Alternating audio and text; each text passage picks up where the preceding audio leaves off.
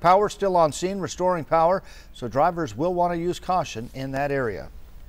We have a traffic alert to tell you about. The Sandario roundabout in Marana is now closed. The area will be shut down for about a month for road improvements. The goal is to make the traffic flow smoother for larger vehicles. Crews installed a new inner curb and a truck apron. There will be a paved detour around the roundabout. Trucks and trailers should use the frontage road as an alternative. Developing today, protesters are hitting the streets all across the nation.